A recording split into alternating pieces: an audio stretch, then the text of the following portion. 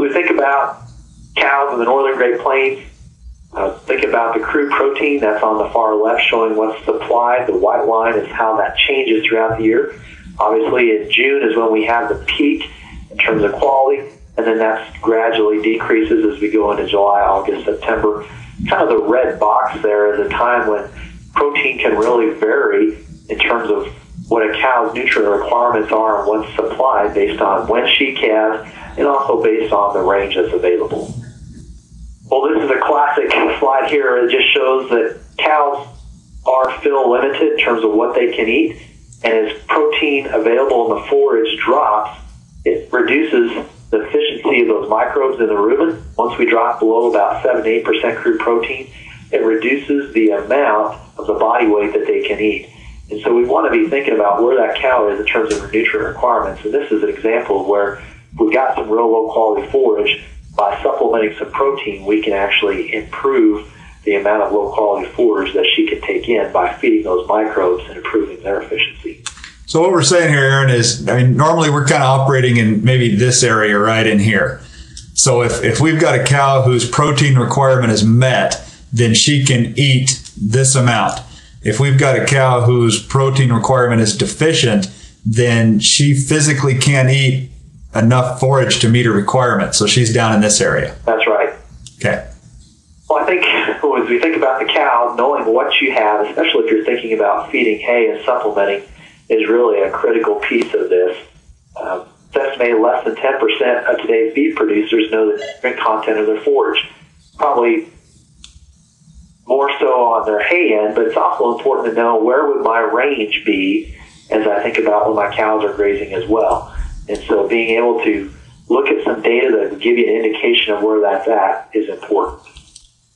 Anything to add to that, Dallas? No, I don't think so. Other than in the ranch practicum school, we spend some time testing our hay and evaluating our hay and then putting together some strategies to how to use that hay and how to use our range to best meet what our requirements are. All right. Well, as we think about cow nutrient requirements, obviously feeding harvested feed is probably one of the most expensive part of the cow's feed requirements of the year. And so, again, this is driving home that anything we can do to think about ways to reduce feed costs, harvested feed is one of the large areas we want to take a look at first. Sometimes it's an important part of our system and maybe something we do need to do, but I think we need to take a careful look at it. Aaron, I know Don Adams and some other folks in your neck of the woods did an evaluation of several different ranches looking at differences in profitability. And the ranches that were highly profitable versus the ranches that were low profitable. And the thing that separated them the most is how much of this stuff they used. Those ranches that were highly profitable, you generally fed the least amount of hay. And the ranches that were low profitable generally had a high hay requirement to winter that cow. Yeah. It's not just the hay itself that's expensive. It's all the infrastructure, equipment, and labor that goes with feeding that. So knowing our forage and what we've got available to us really will help us think about meeting that cow's requirements. And frequently we say, oh, I know what my hay is. It's probably around here. Well, there's a big range of what hay can be. This is from some forage analysis taken that shows alfalfa can range in crude protein from 6% all the way up to almost 24%. That's a huge range. Same thing with prairie hay. On average, we think about it being in the high, low digits, around that 9%, but it can be anywhere from the low 2s to almost 17%. Same thing with meadow hay. Down around 8% would be average, but 5 to 11 is the range. And so if we're on either end of that range, it can drastically affect the performance of the cattle and also what we may need to feed to meet their nutrient requirements. So a question I often get, Aaron, is how many pounds of a 30% cake do I need to feed to my cows when I've got them on a meadow hay that I've harvested? And what would be your answer to that? My answer would be, I need to know the quality of your meadow hay. If you put that meadow hay up early and it's a real high quality, you may not need very much. If you got it cut real late and it's real mature, you may need to supplement some protein. And so knowing what you got helps you make effective decisions. So, again, knowing the cow's body condition score, where you are, where she's moving to, and what do you need to get her there. That, again, is the questions we really ask in the practicum as we think about what she needs. Some of you may be asking, well, what is cow body condition score? This is kind of a new thing to me. I'm not sure what that means. Really, cow body condition score is the ability, or I should say ability, but what that cow has in terms of fat on her back or body tissue.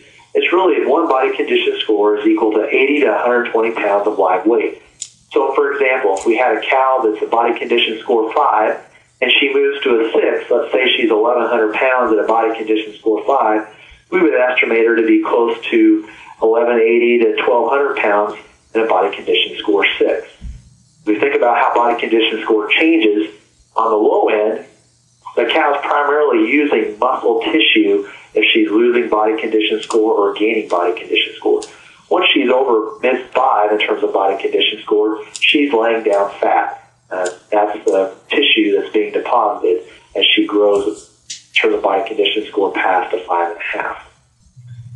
When we think about cow body condition score, we're thinking about where is that cow at in terms of what she has in terms of cover. We look at really as we move from the front to the back of the cow, we're looking at, does she carry some fat in her brisket? And as we look at the cow up on her back, as we look at her spine and her ribs, does she have some cover there? And then we follow that out to her hooks, to her pins.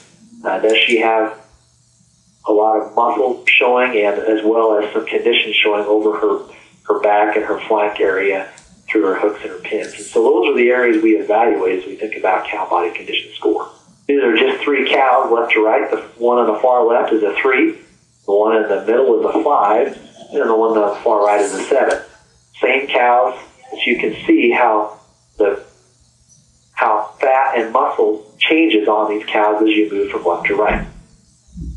We're going to go through these pretty quickly, but this is just a cow that's a body condition score 4. You can see her spine and her ribs are really pronounced there, her hip bones.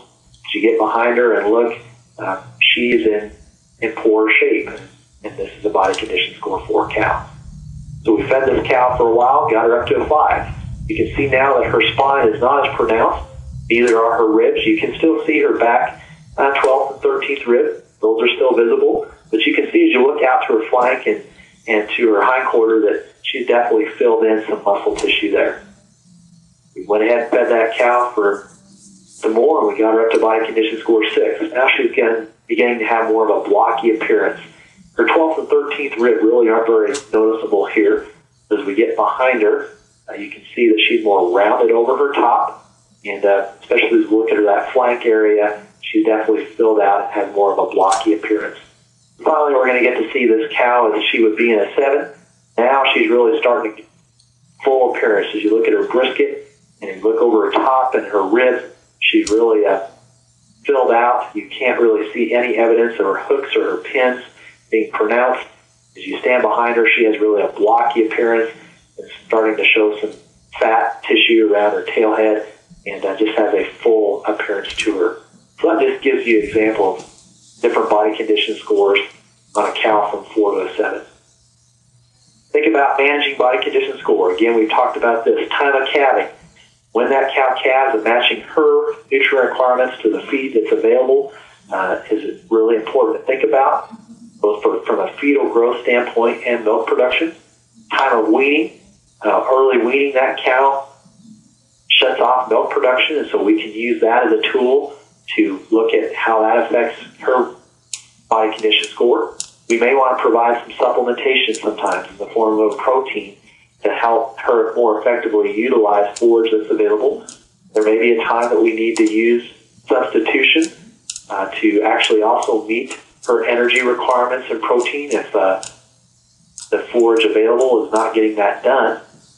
And the last one is genetics. And frankly, as we look at how genetics have changed over the last 30 years, these aren't your grandpa's cows. The cows that we have out today on our range, almost in general, are all bigger in terms of mature size and also higher in terms of their milk production. And so we need to be aware of that and think about, do the genetics I have best meet the forage that I have available, and do they do that in a way that's most cost effective?